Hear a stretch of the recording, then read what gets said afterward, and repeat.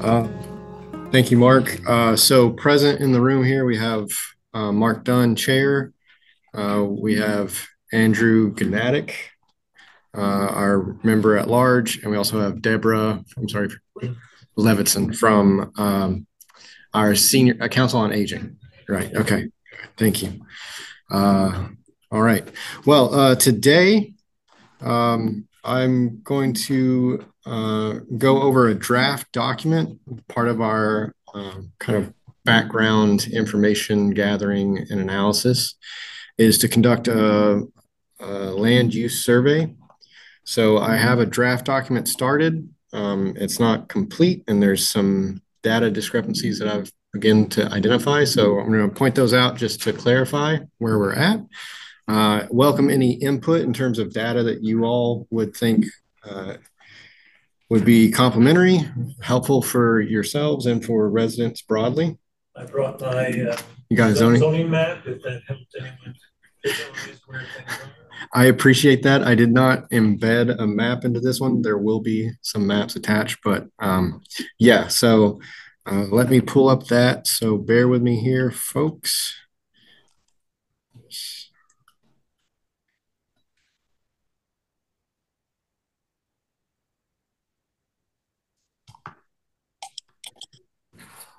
But I don't believe a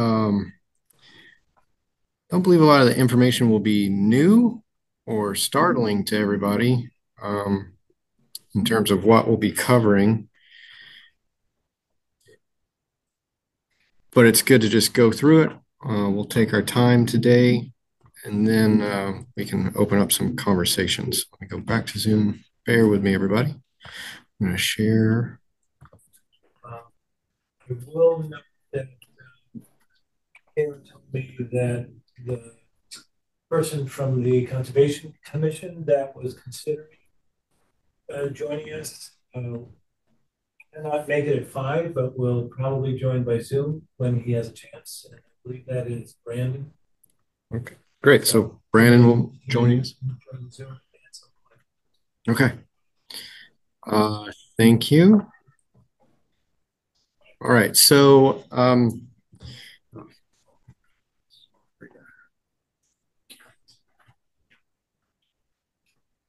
so for the land use survey, again, this is a draft. It's not an outline. There's some information there, but there's going to be a lot of data verification. But essentially, this document, again, is for this project intended to provide a quick examination of the land use patterns that we've identified in town. A lot of you, especially residents, longtime residents, have seen these patterns emerging. We'll talk about the existing zoning. We'll get into a little bit how that zoning has guided density and residential development. We'll reference the Massachusetts Housing Partnerships residency application. They've gathered housing and zoning data across the state and have created a cool little tool to investigate communities and neighborhoods. So we'll look at that a little bit. And then our final version will include some summaries of model regulations that will help inform whatever document we create as a committee and bring to the community. So I'm just going to pause here. We've got Hadley Media checking in with us, so bear with me, Mike and Kayla. Mike and Kayla, can you all hear through my computer? Yeah, I can hear you. Deb, will you just talk to me real quick? Just make sure. Mike, that sound good? Yeah. Okay. All right. Then we're going to pass on the Al. No worries, Alex. Thank you so much. All right. If you all can hear us, thank you for bearing with us again and supporting. Okay. So we're all set on tech. Back to the document. So getting into the land use patterns, of course, I think everybody knows population kind of drives development. So as population was increasing early 21st century, a lot of development has been happening, primarily single family homes. Projections are for additional population growth, but this past decade it's kind of stabilized, hovering around 5,250 to 5,300. So PVPC, Pioneer Valley Planning Commission, has conducted some new modeling for population projections. So I'm gonna get some more data. The current projection is for 6,400 by 2030, according to the Donahue Institute. And those projections came out almost a decade ago now. So I wanted to try to find the PVPC's data and verify that. Because, as you all think about development in the near future, having a clear sense of who all is going to actually be in town and what the needs will be, that's going to be key. What this growth projection that came from, I believe, the Donahue Institute's first regional housing assessment. They've done a regional housing needs report. The first version, it may not be a decade old. It may just be 6-7 years. But I believe that's where this first number 6381 that came from. What I didn't get into that just yet. No. The pattern that this data set suggested was that it continued the trend of Hadley growing at a faster rate than the region and the Commonwealth. So this projection still had Hadley growing at 5 to 10% over a decade for many decades. And I really don't know. Again, this is all pre-pandemic data and projections. So I'm going to bring in some more recent projections to get a better sense of what we actually think we're going to need for the town in terms of additional units. The parcel inventory is pretty accurate, but I didn't have a chance to confirm exactly. So I'm going to confer with the Board of Assessors just to get a most recent data set. The information that the assessors send to MassGIS that then is integrated into the statewide property data, that's actually 2021 information. So I think there's been some development since then. I want to verify that. So we'll have a breakdown of the inventory of parcels, looking at residential, commercial, industrial, what mixed uses are current. We'll get an updated value for the vacant lands. So we're already on the page 2 here. So the data that's presented, that comes from the master plan. So that's about 8 years old now. So that needs to be verified. Again, connecting with the assessors will give me a better sense of that. I'm sorry?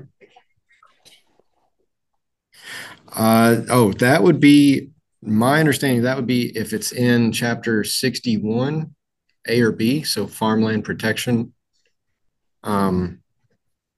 There's different categories within that, so I think they just call it chapter broadly.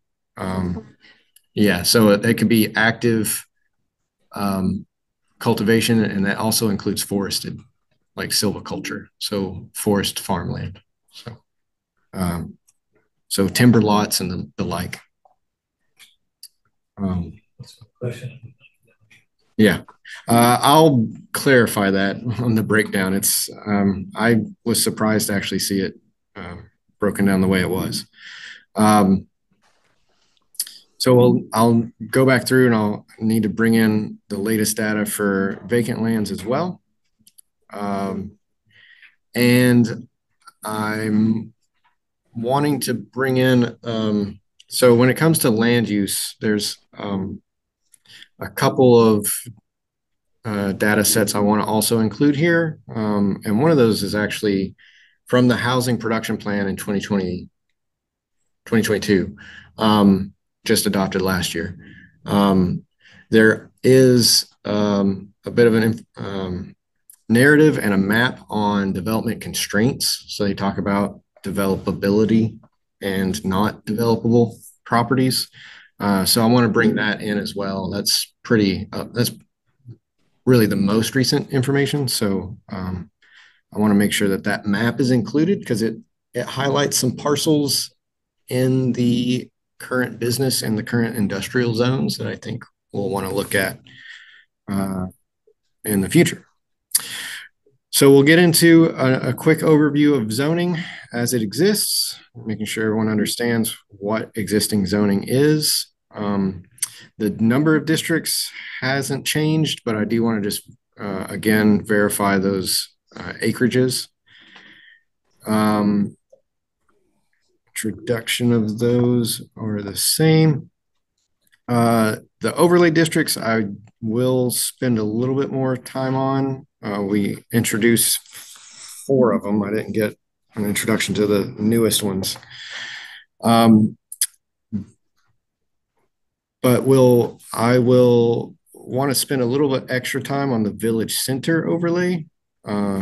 In my introduction our first meeting, we talked about that's really the only current zone in the community that allows for some mixed use. So I'll pull that out and spend a little bit of extra time just to point out where in the bylaw or how that comes across, kind of what is allowed and how it works and maybe how it doesn't work. A small little section on commercial site plan review, I think, is helpful, particularly if we think about 40R, if we think about going that route and creating a new overlay, there may be a desire to add some caveat for the industrial or the business zones that are the base. So that's just something to be mindful of. What are commercial site plan review procedures? How could that either support or kind of make development more challenging or burdensome for folks? The zoning map, again, a quick little just blurb to speak to how these zoning districts lay out and kind of emerged geographically. We'll include the zoning map as an appendix so everybody can reference that. And then the third topic that we'll get into, density. That's where we'll start to, I added some data from town-wide. So this is according to the Residensity app. A total of 2,289 housing units across the town's nearly 15,800 acres. Creates an average density, town-wide density of only 0.15 units per acre. But when we start to look at, single family homes, which is the vast majority of units in town, 1,666 units on 2,265 acres, that's about 0.74 units per acre. So, oh,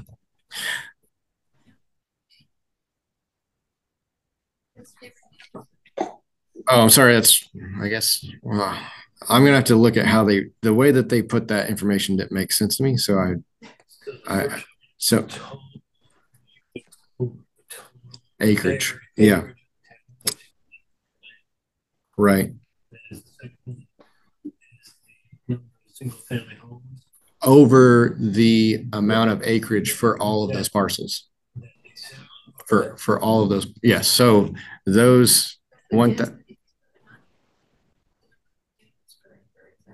right.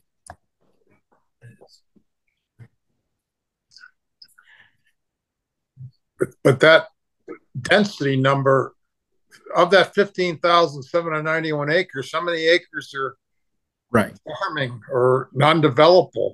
Absolutely, absolutely, Mike. That's where we'll try to break it down a little bit better. And the data set that they have, I haven't gotten all the way through it. They do that, so they'll break down the single unit category. So they'll list single units. Yeah, so that density of 0.15 units per acre is a meaningless number. It doesn't tell us anything. Right. Yeah, so that's where I'll build out this narrative a little bit better. Okay. And again, they break it down by single, duplex, which there aren't many. They even break it down to like apartments of 8 or more units, apartments 8 or less units. So I'll bring that data set in and show kind of how density plays out. Good. And I want to look at density, particularly around these overlay districts, or particularly along Route 9. Again, this goes back to the planning board is really focused on looking at the Route 9 corridor as kind of the anchor of any potential mixed use, thinking about the business and industrial zones along Route 9. So I think if we really get a better sense of what are kind of densities around those districts, gets a sense of what's there, but also, what is the context of it, a greater density or even lesser density? Well, if we look at a 40R, that's basically prescribes that we be in Route 9, right? I mean, it needs to be on the bus routes. It doesn't have to be. Or it doesn't have to be. Doesn't have to be. Right. And really the way that, to my understanding, the Office of Housing and Livable Communities would look at what they call concentrated development for Hadley, versus transit-oriented qualifications. Because Hadley doesn't have a bus depot or, so that they would just refocus and look at a different category. So density, I do want to tease out. I want to look at those single family homes particularly, and then look at some of the multifamily that does exist. Again, recognizing it's not a big percentage, but it's good to get a sense of, for the apartment complexes that are 8 units or more, how many are those? What does that break down to units per acre? So people get a sense of, when they, like, units per acre isn't really something that people think about. It's easy to think about when you have a single family unit on an acre, but when you see an apartment complex, you're like, well, what does that actually mean? I think that'll be helpful to just let residents get a sense of what is existing, what is really dense housing.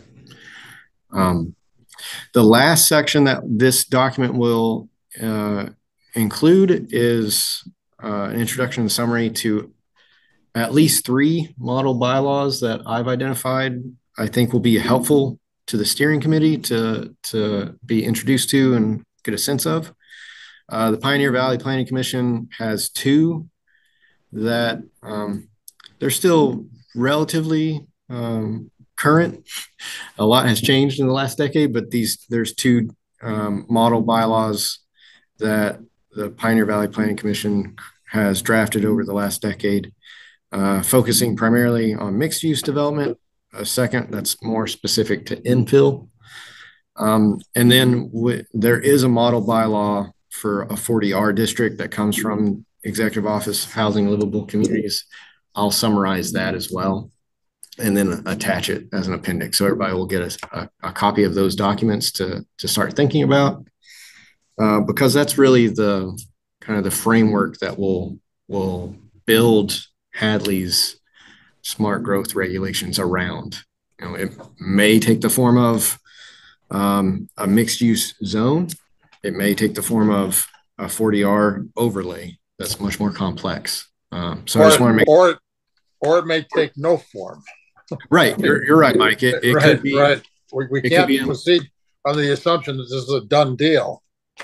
Right. But I just want to make sure that the steering committee early on, before we really start getting input from the community, kind of knows the avenues that you have in front of you. Yeah. And when you say input from the community, you mean these sessions, so-called sessions? Yeah. So whatever public engagement we do, that'll be our input. Deb has a quick question though. Yeah.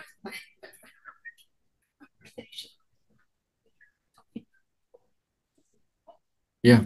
Yeah. I can't hear. So Deb's bringing up the question of the mall broadly.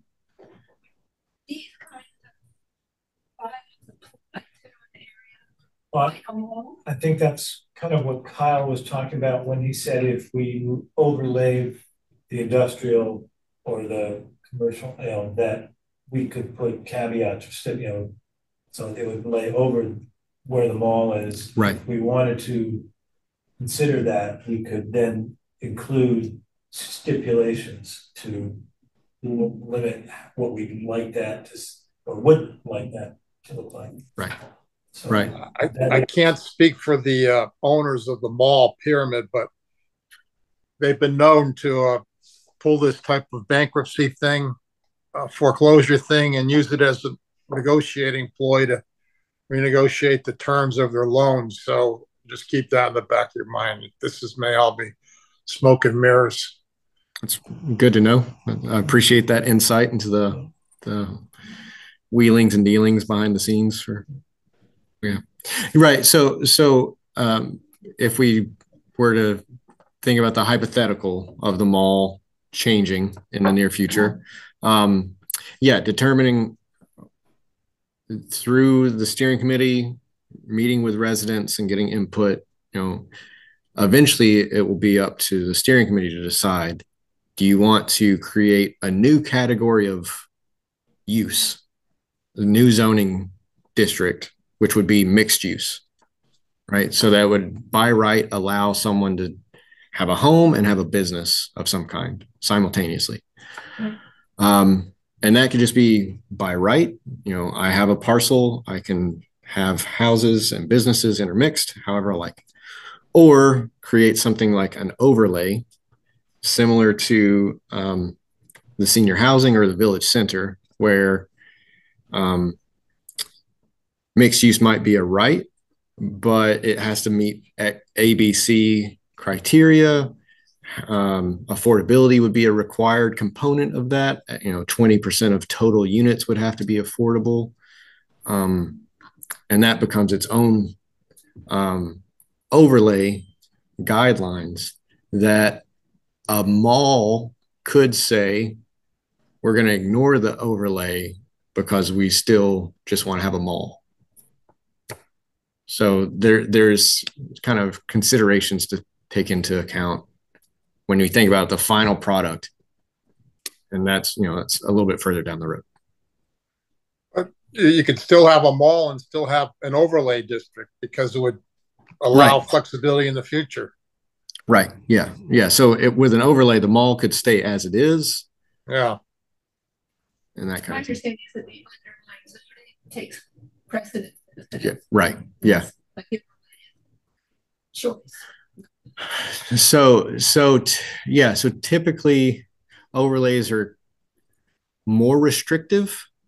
In the case of 40R, it is, but it can't. The way that the legislation has been shaped, a 40R overlay has to be allowed to a developer can opt out of those extra regulations and go back to the base. So it's kind of a unique thing. to my understanding. Most overlays are more restrictive, and you can't really get out of it. Like the floodplain overlay in town, you can't really get around those extra prohibited uses. So can they pick and choose? Say, let's say the underlying district didn't allow housing, the 40R overlay did. They could use the 40R and then ignore it and go to the base. Right. So the question is, could the 40R be ignored if the base is business, for example? To my understanding, a developer could choose not to put in housing. No. Right. But I'm saying if they were going to put in housing within the 40R zone, right, they overlay. Right. They would have to follow all of those stipulations if they're doing housing. If they're doing housing, if they're trying to do a use that the base zoning prohibits. Yeah. So if the business zone prohibits housing, residential use, they would need to follow the smart growth to put housing in on the parcel. If they weren't interested in housing at all, they could just opt out and just continue business as usual. I'm just trying to, if anyone out there was watching this absolutely later and saying, could they use the overlay to get into that district and then not use the overlay rules and build housing, but if it's not allowed underneath, they can't pick and choose. They have to either use one. Right. Yeah. Yeah. So so I'll going back to this draft, a lot more information I want to include. I want to make sure, again, getting the latest data set, because a lot has been happening in town these last few years, particularly.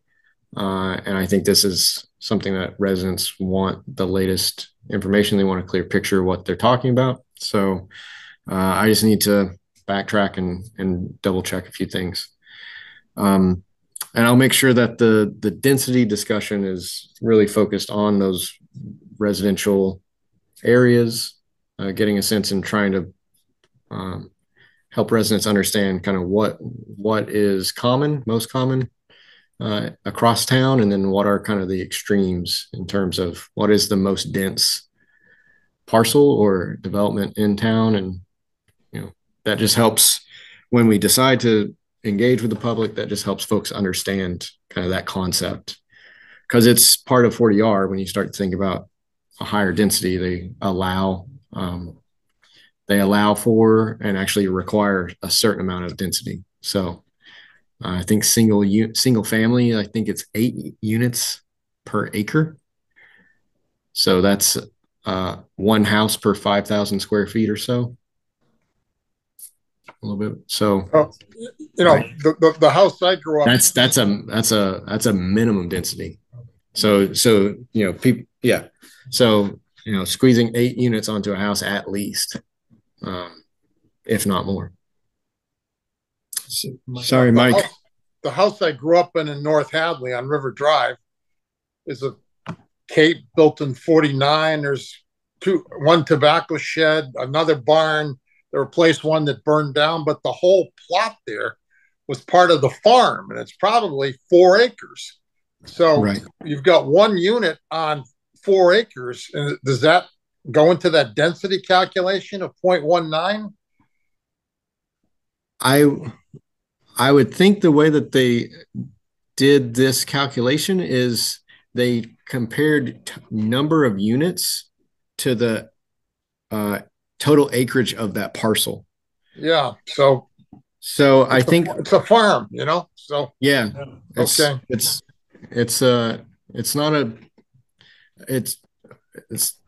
an interesting new tool, and I'm happy to break it down a little bit better. That's okay. I'm also happy to find, if there are parcels that folks know well, and it's like, okay, this is a standard or more common residents in town. This is the lot. This is kind of the density that people are used to. If there's a particular apartment complex where like this is one of the larger ones in town, that helps just paint a clear picture for folks. I think you've got to look at houses that were built under the 150 or 170 foot frontage to look at density rather than some of these ancestral farms like the West Farm, or because it doesn't make any sense. Okay. Yeah. No, that's a good point, Mike. Thank you. Yeah, I mean, when you start to look at housing particularly, it's interesting because housing production and development has come in waves. When you have so many units built, 1970s and later, those are all going to be shaped by zoning, where most units built, pre 1960 or they're not going to be impacted by zoning. Can't remember exactly when the town adopted zoning for the first time. I think it was 61. I think it was around early 60s.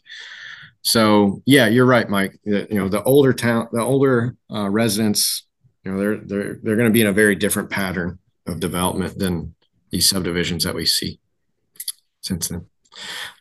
So this document will get built out a little bit more.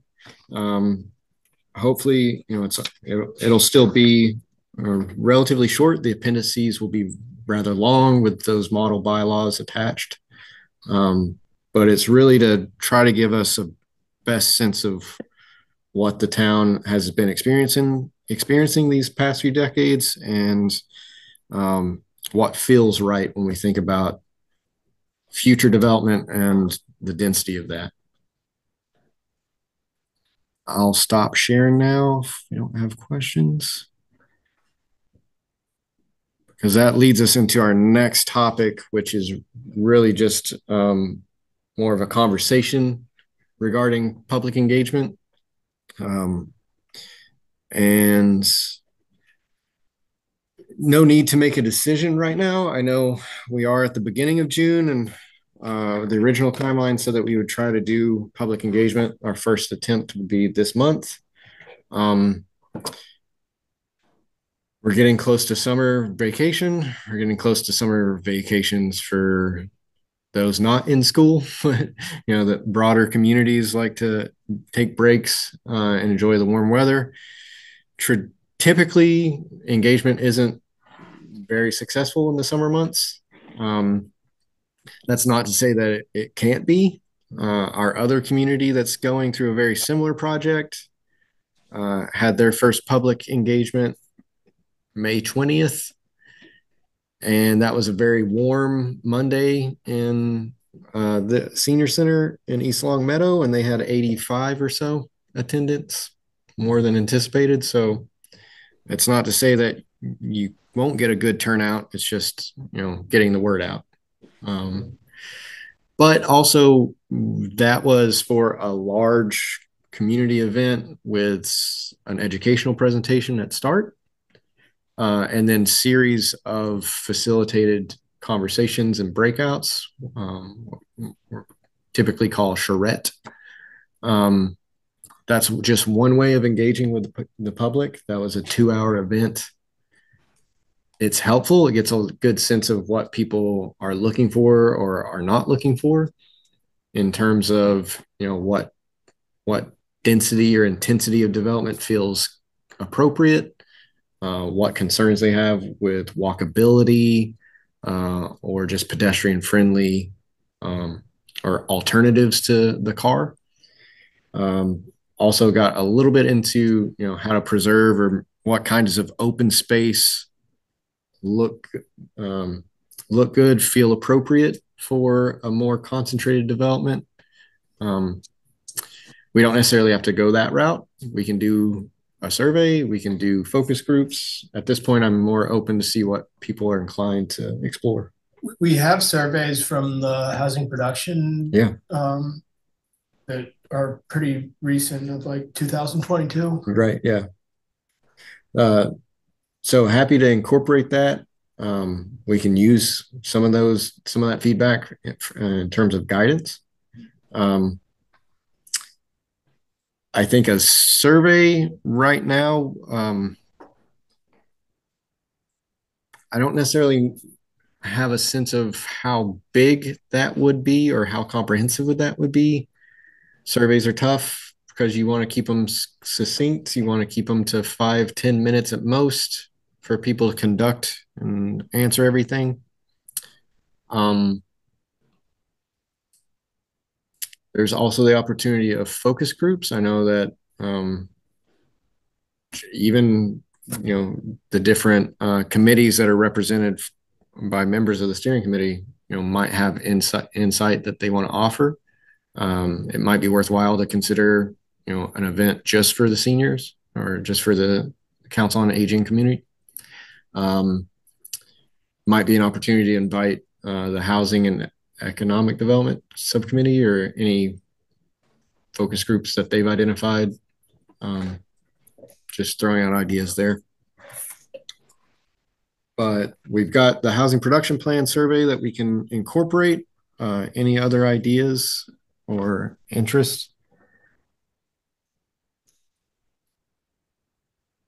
Not done this, but I mean, I could imagine to draw people out in a busy June, maybe we could have some. Yeah, I think we'd get more input if we had some kind of a hybrid forum, like in the big room here. Invite people to come into the air-conditioned space. Maybe I don't know. Maybe have some light fare. I think you're going to get people to come out if you can create a hot topic. Make this a hot topic.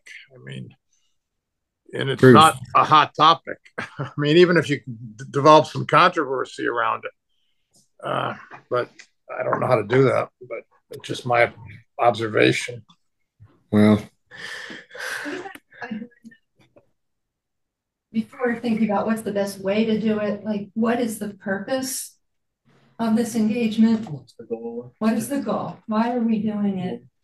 Are we doing this to take the temperature of those who come out to see if they're pro affordable housing or not, and if they're pro where, and if they're against it, are they against it everywhere or against it? It's, does that sound like what you would anticipate, Kyle? Or? I think that's a critical part of the first engagement. Is a lot of it is going to kind of just be tech. It's going to be very broad. Our event down in East Longmeadow, again, like we try to take it back a step. We try to go to like 35,000 feet, give a broad overview of the project, and really just get a sense of what residents were thinking about in terms of certain aspects of a smart growth district.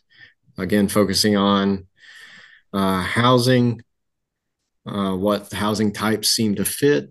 We talked about economic development. We talked about businesses that are there, what businesses are missing, what would be more attractive to bring people to a mixed use district or keep people there for longer.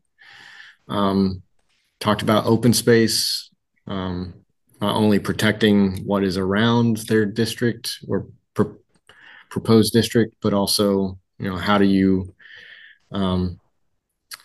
do small things to add open space or just add a little bit of green space to your more intense development.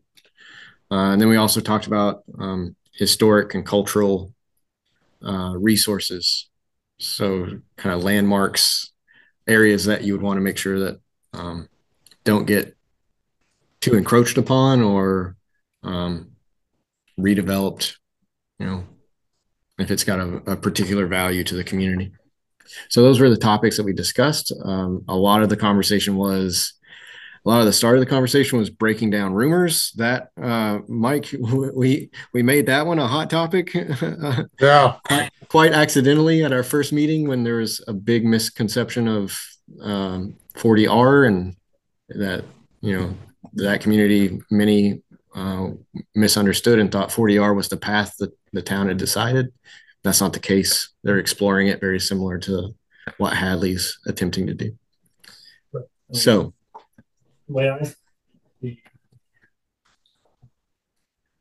there's, as Mike said, there's a chance we as a committee may decide, nope, none of that sounds right.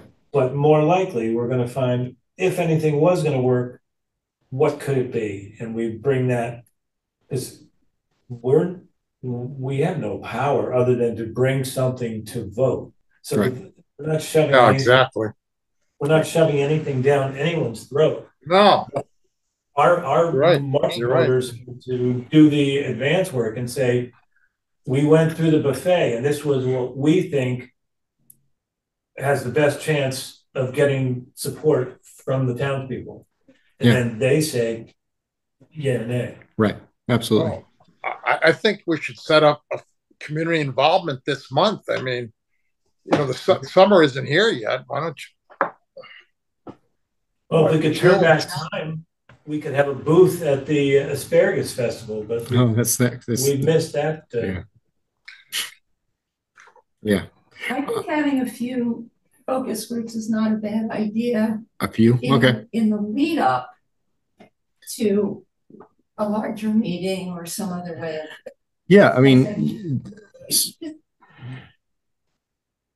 the way we frame it is going to be very important. Absolutely. Absolutely. Yeah. It's not, I think it's just a technical presentation. We're going to get back and raw reactions, like not necessarily. I think the way you frame it, one of the ways you frame it is that in order for Hadley to continue to grow and prosper, you need affordable housing. And because of the nature of Hadley, we're going to have to increase densities in certain parts of town. I think that's. I agree. I think that's. I've always said go up, not sideways. Go up. And then we show them options. You can go, like Mike says, you can go up in where there are existing structures, or you can do infill in certain areas.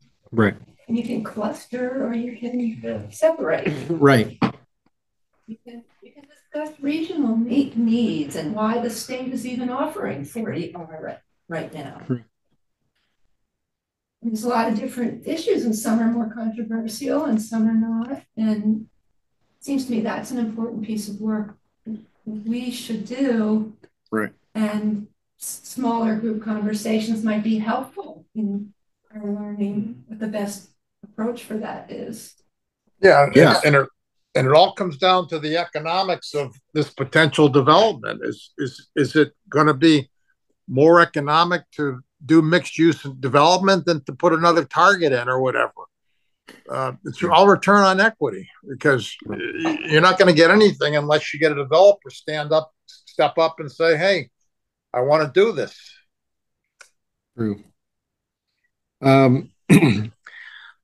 But going back to the idea of possibly doing a combination of focus groups and a large kind of a larger forum for the residents, I think I like the idea of the combination. I think to do a series of focus groups first could lead to a more direct type of questioning and engagement for the broader community. That might be easier to schedule and facilitate over the summer months, getting smaller groups lined up and on a schedule, and then just putting the larger town-wide events kind of later summer, early fall. That could be a way to do it. There is a recent write-up in Business West about the work along Route 9, and I believe the select board member, I can't remember her name, Sally, I could be wrong. I'm sorry. There's Amy Parsons. Joyce, there was Joyce, Molly Keegan. Molly Keegan. There we go. Okay. Molly, not Sally. Excuse me. Excuse me, Molly. She was interviewed for a piece on in Business West magazine, talking about the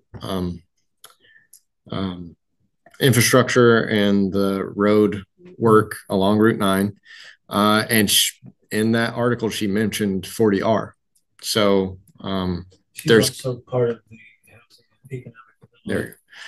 Yeah. She's in wealth development, and she's been in town, town government for a while. Yeah. And I wouldn't say forever. She doesn't rank up there with Joyce Chungo, but yeah. Okay. But she's very knowledgeable, and she's also in. I don't know how she finds time, but she was also sat in on the UMass Design Group when they were looking, and what's their name from the mall manager was there, right, to work with UMass when their design students were looking at possibilities right for the mall. Yeah. So she's well informed. Right. Justin had mentioned that that committee. Yes.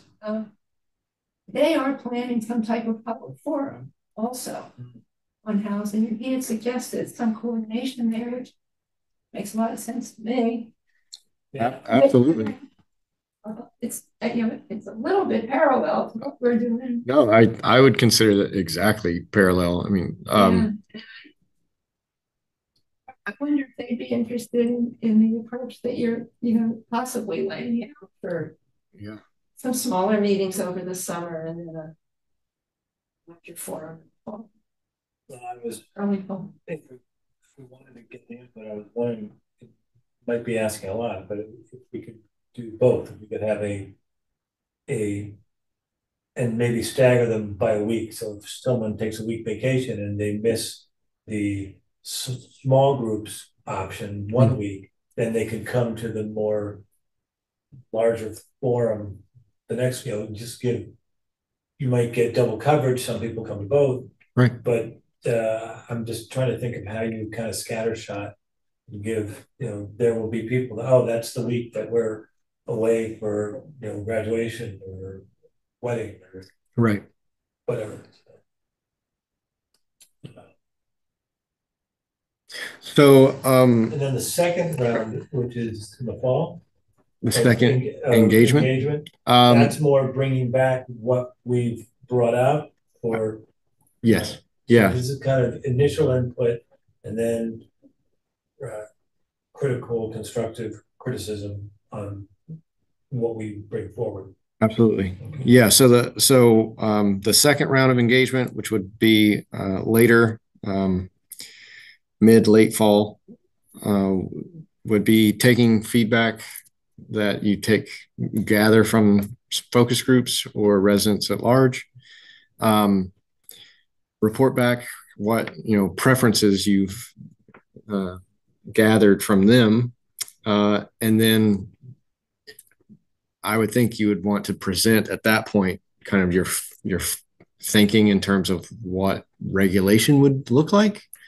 If it would be just recommendations of minor changes to the bylaws, if it's a recommendation of there's a new zoning that people are asking for, and this is what we think people were interested in, or 40R seems to be what people are really interested in, and this is what we're going to really want to advance. At least then get a sense of where the residents are, and you can also get feedback on that regulation, draft regulation. It's far from done at that. Even at that point, it's far from done.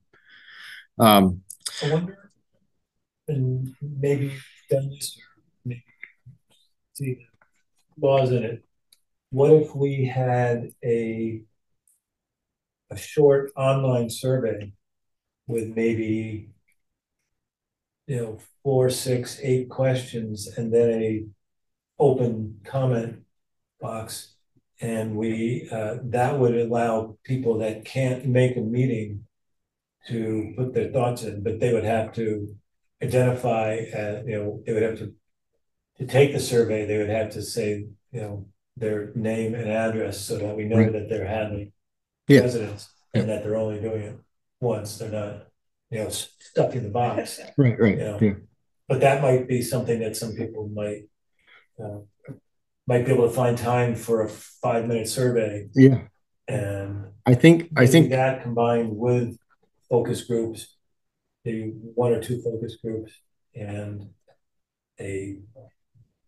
one grand attempt at I don't know how we do that. Right. That way, I'm just thinking, I don't want someone to say, you didn't really try to get our input. Right. I want to try to harvest, and so I'm just trying to think how we can catch the most, input. Yeah. We're working on a survey for a similar project. I'm happy to come back with the draft for if we want to do just kind of a broad, like you said, 4, 5, 6 questions just to get people thinking, and then open comment. We can set up a logic that, if people aren't residents, they'll just get kicked out. They can't come back in. And there might be, I don't know, Kayla could probably speak better to this, but I don't know that we could set that up on our website, but maybe there are websites out there for surveys that, like a Survey Monkey or something like that, where we, have them, there's a link from our web page that takes them there. Yeah. And then their results come back to us so that, someone's already, created that wheel. Right. Yeah. It's trying to fold that into our small town website would be asking a lot. Right. But to utilize a web survey page where we could set up, Yeah. Yeah. That as I don't know how the group feels. I'm mixed. I think at this early stage, he would take a lot of thought about how to set up those questions. Right. And they need to be pretty just open-ended. Right. Just early. I wouldn't want to, it's so easy to foreclose in a survey, to have it be too specific, people what they're to. Right. But I like the idea of having another way for people to participate. But maybe with broader open-ended questions. Yeah, we can do that. I mean, in the housing production plan committee, there's a lot of responses that are touching on exactly what we're trying to figure out. Right. So I mean, it's a small response, though. I think it was 271. Oh, was it? I mean, it wouldn't take much to even if we made the 5%. Survey mobile friendly and just utilize QR codes. It's I know it sort of limits some interaction, but could even include a link or something. Yeah, people aren't comfortable with QR codes. Yeah. Typically Pioneer Valley, when we build our surveys for projects, we tend to use SurveyMonkey. Our standard protocol is to create a QR code so that's an option. Folks can just scan and go right to it. Yeah. It gives us a chance to,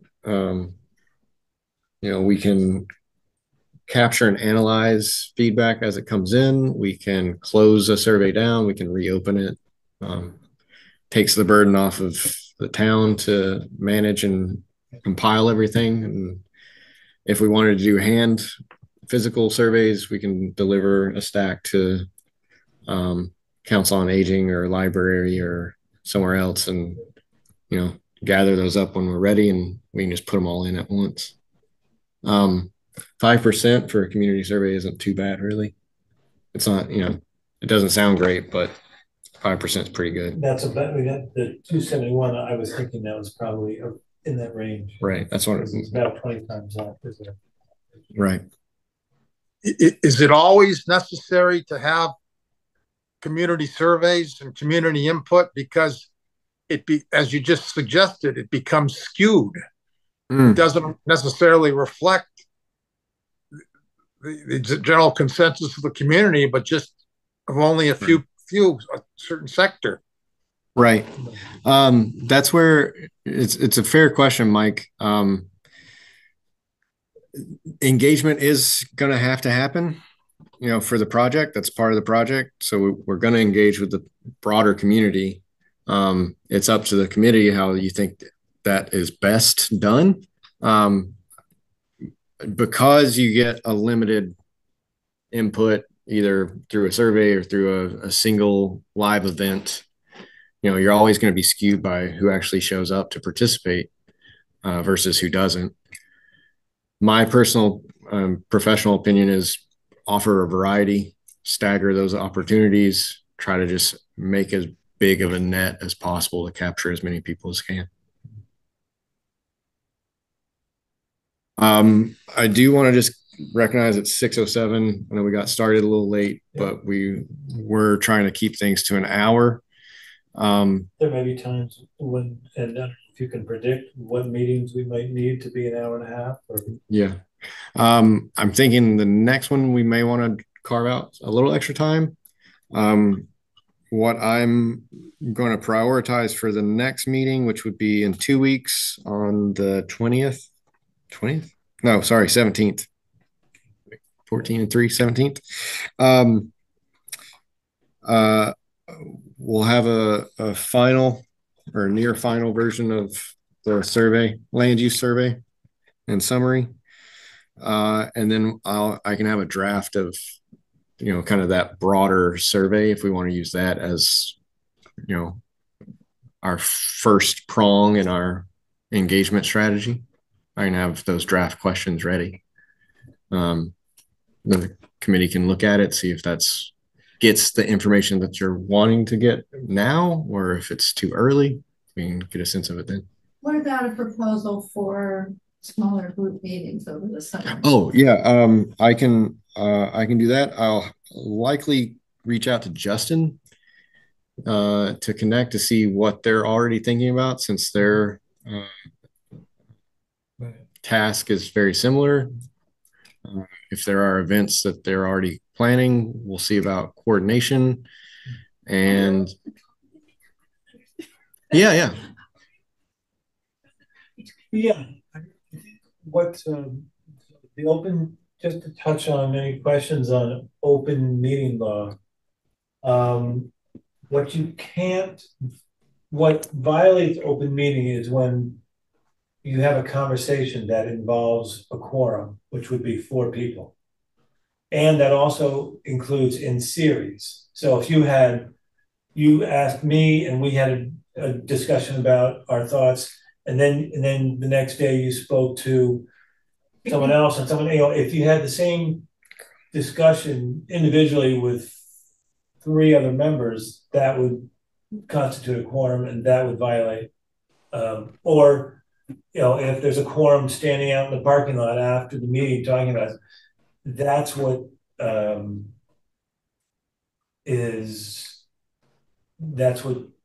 causes a violation of state law.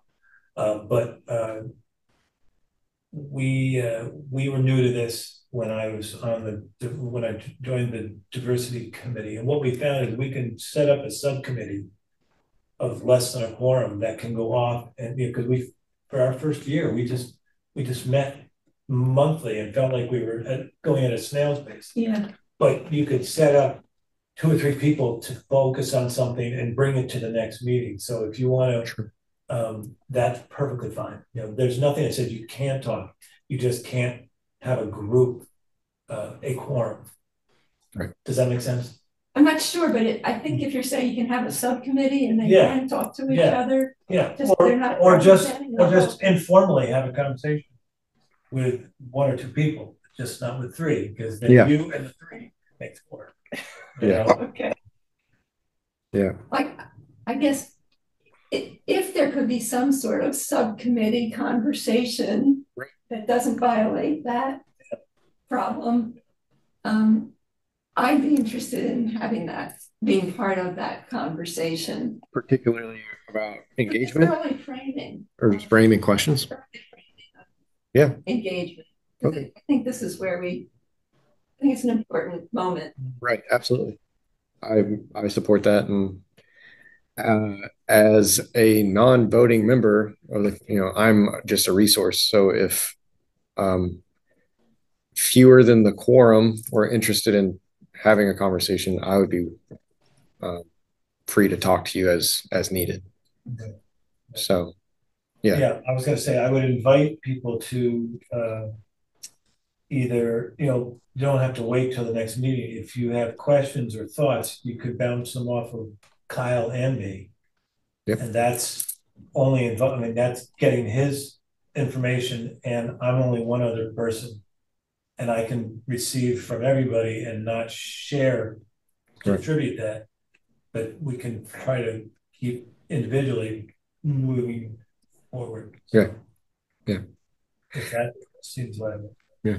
I encourage that. Again, you've emailed me, right? I think everybody hopefully knows I'm an email away. I do my best to respond promptly. If you don't end up in my junk folder, I check that hourly. Yes, I think if you're particularly interested, or anyone viewing on the committee particularly interested in a topic, share it with Mark and I, and we can bounce off some ideas, and then we're not in any violation of open meeting law. And if you go talking to any of your peer groups, or just somebody from the, and you come up with an idea, this would be a good idea for engagement, please bounce it off Kyle and me. Yes. So I've got 3 things that I'll be bringing to our next steering committee meeting. More finalized land use survey document with some zoning assessment, a draft survey, very brief but high level, and some more information on possible focus groups engaging with specific stakeholders or constituents. Mm-hmm. That next meeting would be in 2 weeks, Monday the 17th. Please try to schedule for an hour and a half. Hopefully it'll go quicker. And I'll try to get everything out beforehand, since we have a full agenda, so folks can look at it before we have our meeting. I just want to share that I will make every effort to be here in person at that meeting, but there's things beyond my control. I'm glad that weekend to hike with my daughter for Father's Day. Great. Up around Mount Washington. So my plan is to hike out Monday morning, and it's only a 3-hour drive, so I should definitely be here by 5. But fair enough. Well, not, just make sure we don't have to send search parties out for you. Right. Yeah. If I need to. Yeah. Hopefully not from Mount Washington. Yeah. But all right. Well, that's all for me. I don't want to hijack the meeting. It's not mine to run, but that's all I've got. Thanks, Kyle. You're doing an exceptional job. Are you going to be at the planning board meeting tomorrow? No, not tomorrow. You're too busy. No? You don't have room for me. Okay. Yeah.